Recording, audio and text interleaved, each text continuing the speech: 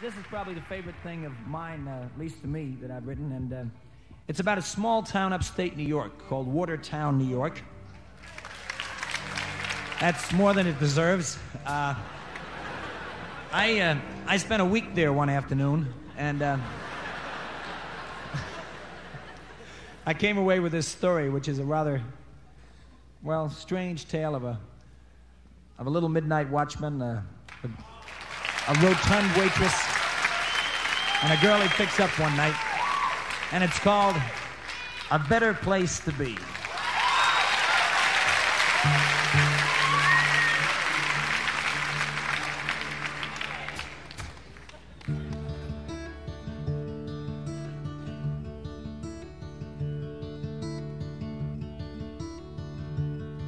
It was an early morning ballroom, and the place just opened up, and the little man came in so fast, and they started at his cuffs. And the broad who served the whiskey, she was a big old friendly girl who tried to fight her empty nights by smiling at the world. And she said, "Hey, bub, it's been a while since you've been around. Where the hell you've been hiding, and why you look so down?" Well, the little man just sat there like he'd never heard a sound. The waitress, she gave out with a cough, and acting not the least put off, she spoke. Once again, she said, "I don't want to bother you. Consider it's understood. I know I'm not no beauty queen, but I sure can listen good." And the little man took his drink in his hand and he raised it to his lips. He took a couple of sips, and then he told the waitress this story.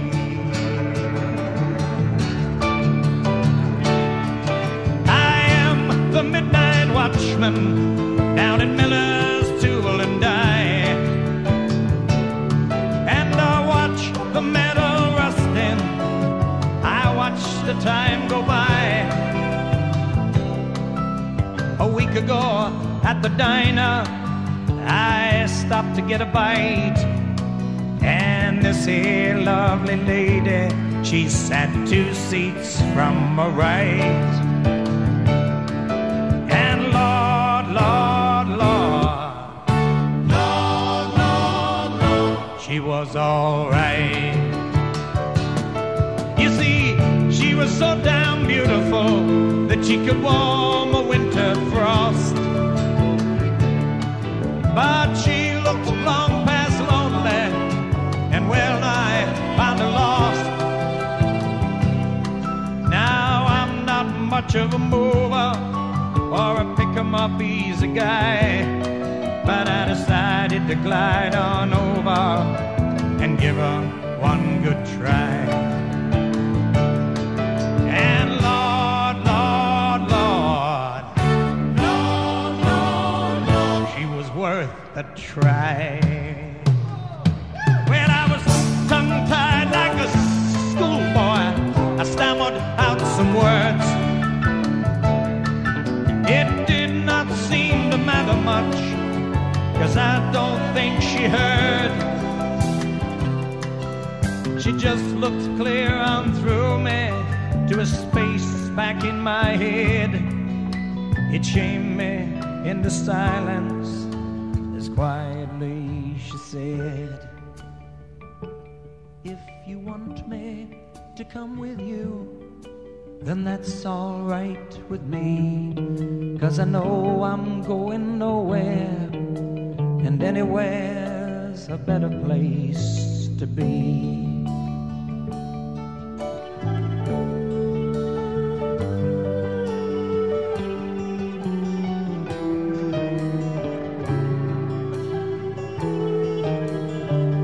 Anywhere's a better place to be.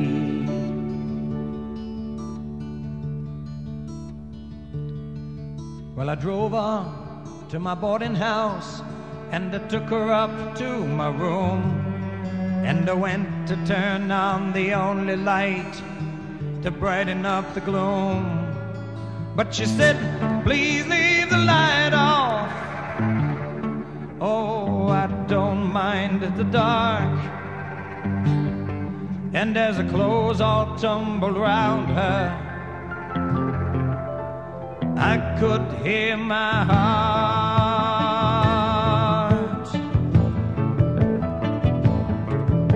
The moonlight shone upon her as she lay back in my bed. It was the kind of scene I only had imagined in my head. I just could not believe it, to think that she was real. And as I tried to tell her, she said, shh, I know just how you feel. And if you want to come here with me, then that's all right with me. 'Cause I've been oh so lonely, loving someone is a better way to be.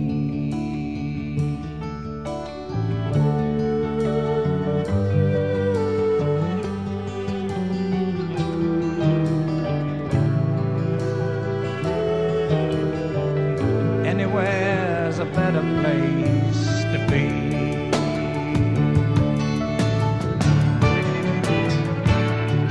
Well, the morning came so swiftly, I held her in my arms, and she slept like a baby, snug and safe from harm. I did not want to share her or dare to break the mood, so before she woke, I went out to buy us both some food. I came back with my paper bag to find that she was gone.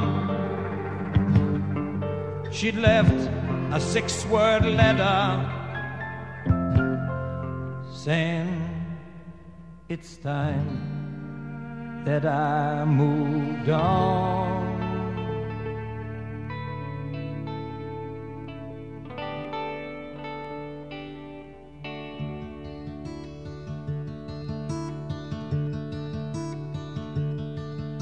You know the waitress, she took her bar rag and she wiped it across her eyes. And as she spoke, her voice came out as something like a sigh. She said, I wish that I was beautiful, or that you were halfway blind. And I wish I weren't so goddamn fat. I wish that you were mine. And I wish that you'd come with me when I leave for home. For we both know all about emptiness and living all alone. And the little man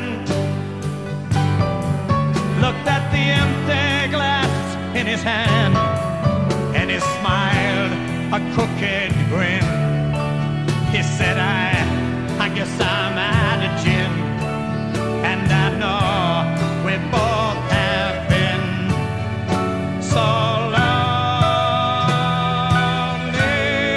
And if you want me to come with you, then that's all right with me.